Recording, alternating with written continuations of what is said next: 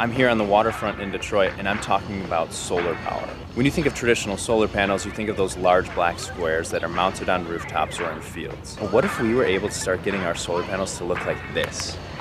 An entire skyscraper dedicated to harvesting solar energy. A Michigan State professor is making that happen right now.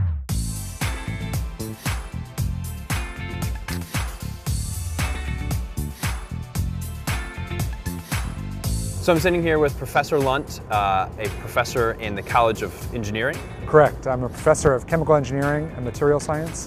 When I was growing up, I grew up just outside of Boston, and I began to appreciate the amount of area there is in not only glass, but just tall buildings in general. And there's often more area in the vertical footprint than there is in the rooftop footprint. One of our thoughts was if we could turn these areas into solar harvesting surfaces, we could really make a big impact. This is a transparent luminescent solar concentrator. The way that this works is it's going to capture the parts of the solar spectrum that you can't see with your eye. So it's going to capture the ultraviolet and near infrared parts of the solar spectrum, and that glowing infrared light gets guided to the edge of the glass where we mount very thin strips of solar cells, and that's going to convert that energy into electricity.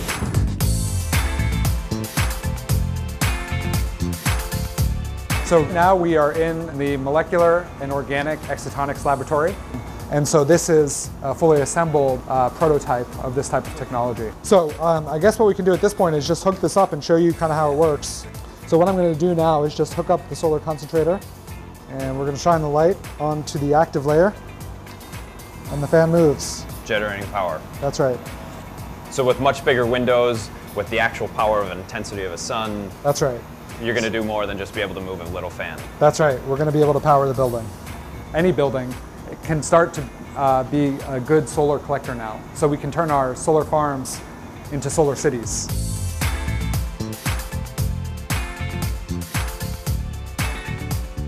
When you're looking at a building like this, if we implemented your technology on this, how would this building look different?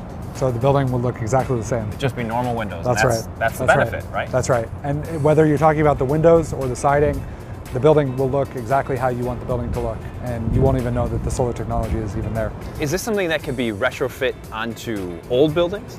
Yeah, that's actually a very important part of this technology, is we actually have the ability to not only integrate it during the window manufacturing process, but we can also make laminates where we can retrofit from the inside of the building.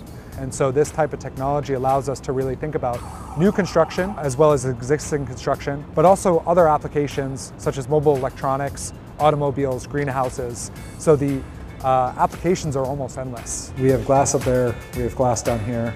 Because we've developed this really scalable process, this really scalable technology, I think we can start to see this within a couple of years in products. So that's our goal, is to see products in a variety of areas within the next couple of years. So this isn't some far-flung thing. This is happening now. Yeah.